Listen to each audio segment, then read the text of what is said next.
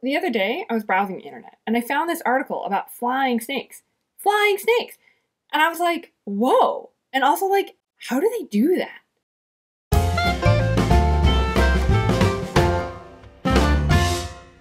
So this article was published in the New York Times, and it's interesting, right? But it's like not the original research. Like the scientists who did the experiments to figure out how snakes fly, like they didn't publish their research in the New York Times. That article where they published their research, that is here. The New York Times actually links to it. This is the article where the researchers say, we did these experiments and here's what we found and here are the conclusions that we make. We call this a primary literature paper because it came first. The New York Times couldn't know how snakes fly without scientists doing experiments to figure it out, right? Now, when scientists do experiments to figure something out, they could just like walk around with that new knowledge, like, haha, I know how snakes fly and you don't. But scientists don't do that. Okay, they want to share their knowledge with other scientists and with the rest of the world. And the way they do that is they write a lab write-up. Like literally, like if you ever wrote a lab write-up in school, it's like exactly the same thing. There's an introduction, materials and methods, like here are the data, results section, conclusion section, like scientists literally write that. Now, they could just publish that on the internet, right? Like anybody can publish anything on the internet. But you know, not everything on the internet's really trustworthy.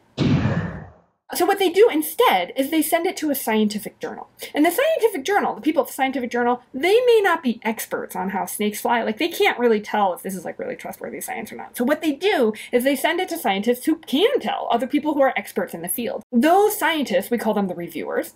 The reviewer's job is to be skeptical. And so maybe what they'll do is they say, you know, this is an interesting conclusion, but I think it would be stronger. I'd be more convinced if you did a couple other experiments. And so the journal will send those reviews, those comments, back to the scientists, and the scientists will do those other experiments, and then they will write up a new draft, and they'll send it to the scientific journal, and the scientific journal will publish it. Okay, that is what we call peer review. And every primary literature scientific article is peer reviewed. So other scientists review it to make sure that it sort of makes sense, that the conclusions are supported by the data. So a primary literature article, unlike the New York Times article, is published in a scientific journal, peer-reviewed, written by the scientists who did the experiments, and it's about the experiments that they did. It reports the data that they discovered by doing the experiments. Now, the New York Times article is less about the data. They're not going to show you the data. It's more about the conclusions, right? Like the, wow, like now we know how snakes fly. And that type of article is called a secondary literature article because it comes second, right? They can't publish it without the primary literature article being published first. Okay, so let's say you find an article on the internet and you're like, is this a primary literature article? How do you tell? So the quick and easy way to do it is to look for an abstract. The abstract is like the TLDR version of the paper, like one paragraph, here's what we did and what we found. All scientific articles have abstracts. They are always available. I say that because there are a lot of journals that keep their articles behind a paywall. Don't get me on my high horse about that because it's a problem in science. Anyway, but you'll always have access to the abstract. So if it has an abstract, it's a scientific paper. Scientific journals publish two different types of papers generally. There's primary literature papers, what we've just been talking about, and there are review articles.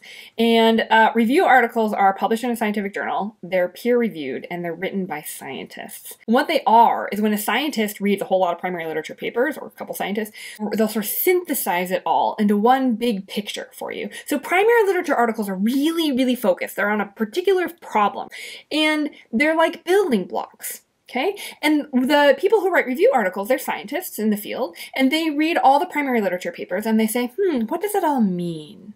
And so the review article is like stepping back. It's like the big picture of like where the field has been for the last few years and like where they think it's going. The review articles are like super useful, but they are not primary literature articles. So how can you tell the difference? If you find a paper that has an abstract, how do you know whether it's a review article or a primary literature article? There are a couple ways. First of all, just look to see if there's the word review somewhere. Okay, so sometimes it'll just be listed on there. It's a review article. By the way, just because it doesn't say review doesn't mean it's a primary literature article. Sometimes they just don't advertise review. So here's a couple other things you can look for. One, look at the title.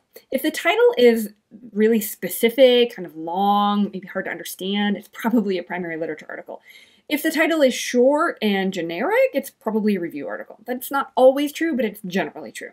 The other foolproof way is to look for data. Because remember that primary literature articles are about experiments and they report data. And that's the big difference between a primary literature article and a review article. So if you see signs of data, like figures with graphs and pictures, then that's a primary literature article. Now, you might not always have access to the paper because papers are behind paywall sometimes, so you can do some sleuthing in the abstract. So if in the abstract they say something like, we tested, or we analyzed, or we assessed, then they were doing something. They were generating data. That's a primary literature paper.